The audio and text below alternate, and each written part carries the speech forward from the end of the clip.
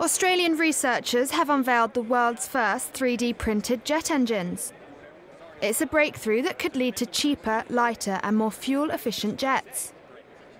Engineers at Monash University and its spin-off company Amero Engineering have registered interest from Airbus, Boeing and Raytheon, the defence manufacturer. The turnaround time associated with particularly trying out a new part, is very long. It can be months. Whereas we can scan this, print it off in a matter of days. And so the big advantage is that we can speed up the turnaround time on a jet engine dramatically.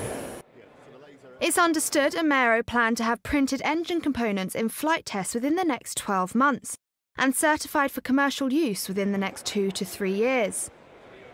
Australia has one of the only 3 of the necessary large format 3D metal printers in the world. France and Germany have the other 2.